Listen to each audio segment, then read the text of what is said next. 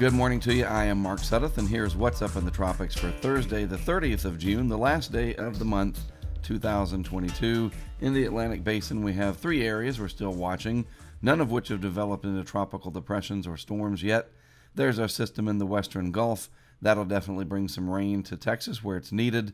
We have potential tropical cyclone 2, which has about 36 hours to go to make something of itself before moving into Central America. And then another system well to the east of the Windward Islands that itself will bring more rain and squally weather eventually to that part of the Lesser Antilles in just a few days. Meanwhile, in the eastern Pacific, we have a disturbance out here, 94E, well to the south and west of Mexico, that will probably continue to develop some as it moves farther out into the open Pacific. Satellite imagery this morning, there's that system in the eastern Pacific, 94E. There's our potential tropical cyclone. It's just been moving way too fast. It's actually got otherwise very favorable conditions around it, but it's just moving too fast to consolidate. Then the disturbance to the east of that, out over the tropical Atlantic.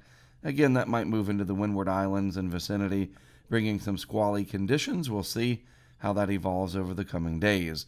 Meanwhile, in the Gulf of Mexico, let's just zoom in here. There's our disturbance, 95L, off the coast of Texas. Not very well organized overall. Upper level winds just kind of too strong for that.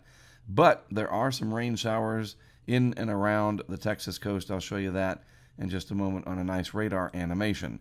The vorticity signature, this kind of tells the story too about our potential tropical cyclone down there. It's right off the coast and even straddling the coast of South America. And until that energy moves fully into the Southwest Caribbean, it's going to continue to struggle to develop. There's the area of energy out well east of the islands, moving on along to the west-northwest. Upper level winds definitely are not favorable for much development of that system. So again, it'll just be hopefully a potentially decent rainmaker for parts of the islands that need it. And then here's our disturbance headed towards the Texas coast, and finally our system out there in the eastern Pacific. All right, looking at the track guidance here for our PTC number 2, most of the model guidance bringing it in somewhere just north of the Costa Rican border, maybe southern Nicaragua. The overwhelming majority of the model guidance brings this system into the extreme Southwest Caribbean Sea over the next 36 hours or so. Here's that radar animation of the Gulf of Mexico. Some rain already spreading into portions of southwest Louisiana, down the coast of Texas, and eventually this will all spread inland. Could bring some heavy rain at times, so the threat of flooding is there, especially in your metro areas like Houston.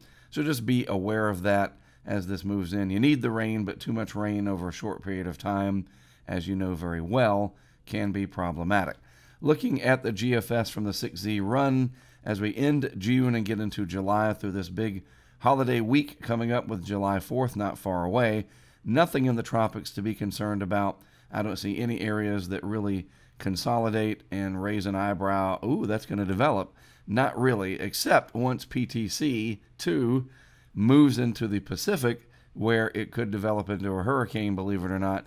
All that time from Africa all the way across the Atlantic, crossing Central America into the eastern Pacific. Pretty remarkable.